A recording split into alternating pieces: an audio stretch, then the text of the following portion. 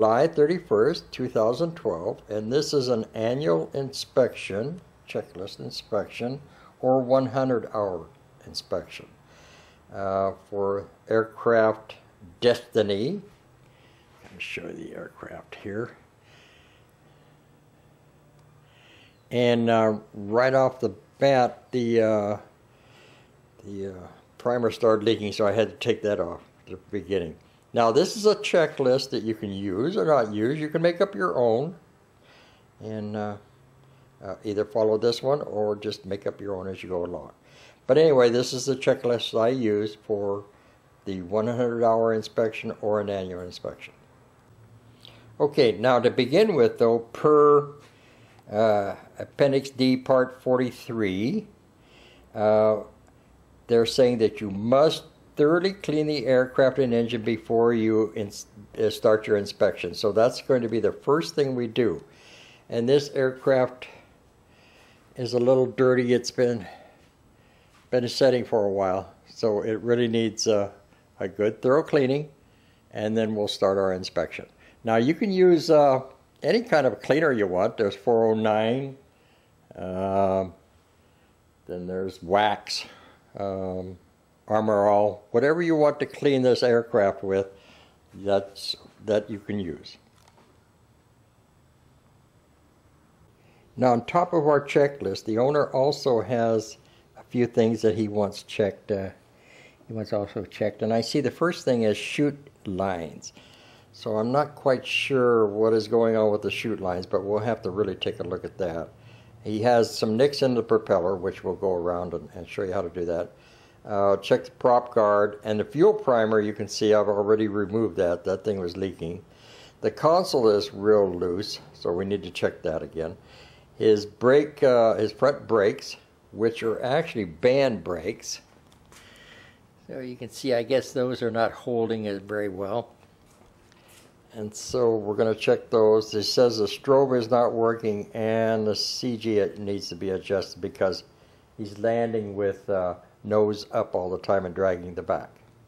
Okay, we've thoroughly cleaned the aircraft. Our next is we're going to check the nose wheel and steering arm of the nose wheel, turn bars, and then the CG tubes. See where they line up.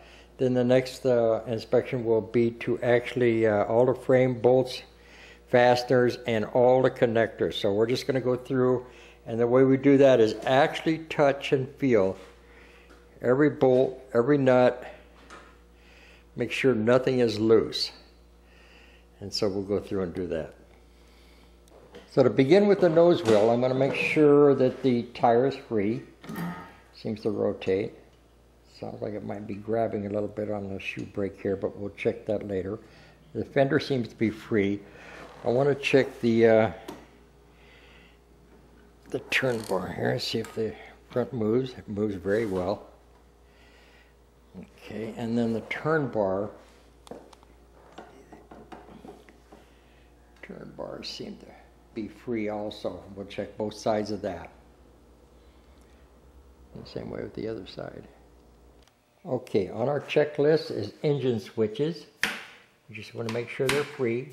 That one may be a little loose, so we'll take a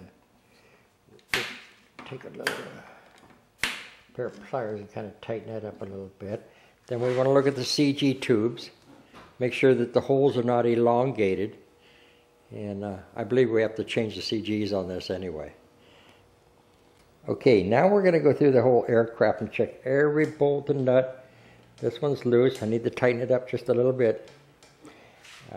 Every bolt, every fastener, every nut on the aircraft. Look at this one. You can just see the play in that guy. So we need to tighten that up.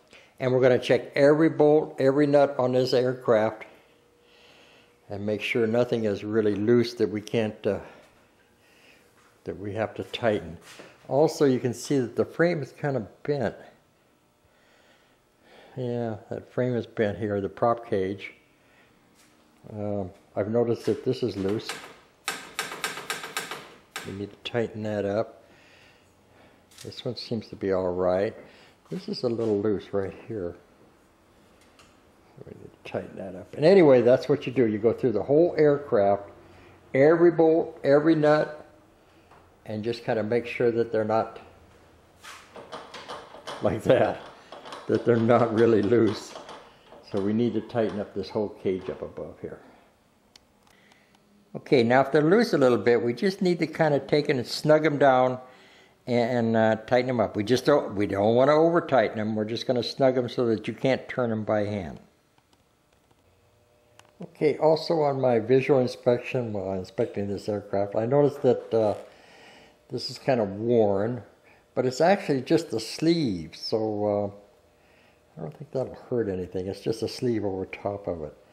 These are getting a little elongated in here, and as you can see, they may need to be replaced eventually.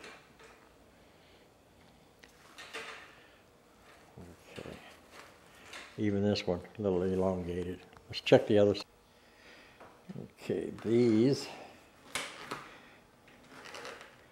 are not as bad as the other side. Look a little better. Okay. And we have one thing over here. We've tightened up all the bolts and nuts, so this is a little tighter. But you can see that's really bent in. It's hit something. And then there's a hole here. I don't know where that came from. And also there's a prop strike here. You can see where it's really bent, where the propeller kind of hit it. And the propeller, let's see what end here. And the propeller, you can see, is kind of getting frayed here. So we'll have to repair that also. We do that with super glue and baking soda. And that kind of just close that all in. And then we have to kind of sand it down because it gets really hard fast. Okay, after seeing the prop guard is bent, further inspection kind of shows that the prop guard, you can see right here, let me get a little flashlight, that has a crack, and I believe the other one also has a crack. So the prop guard is cracked on the bottom here.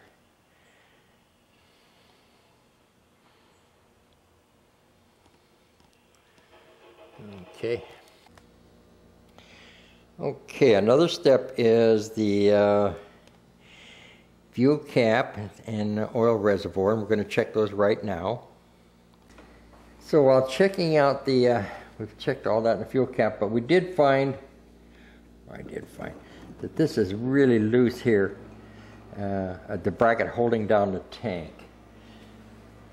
And the other side is tight, but this one is loose. We really need to kind of tighten this guy up, as you can see.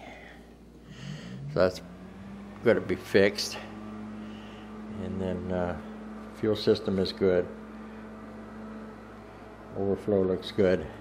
We'll go check out the oil reservoir. Now the oil reservoir is attached. Looks like somebody's just attached it with a bunch of Ziploc ties.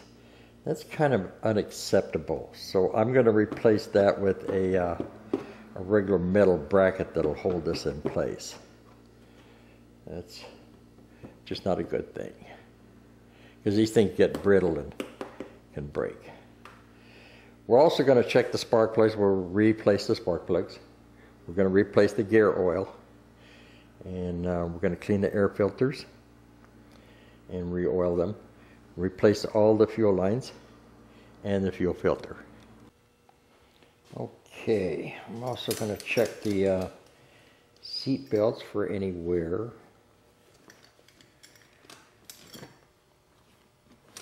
And where they're fastened into the frame, you want to kind of check that out, make sure that that's okay. So we're going to check all the seat belts, where they're fastened, and the connector, even the connectors and stuff. So we'll check all that.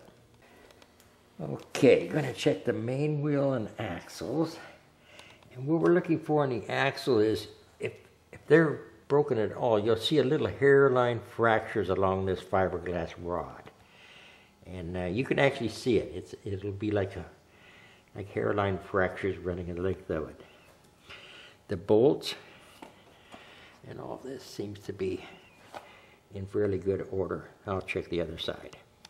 Okay, I'm also going to do a compression check, and this is on a cold engine, so this is just to verify it from year to year. So we'll check next year what the compression is. We're just going to turn it over a couple of times.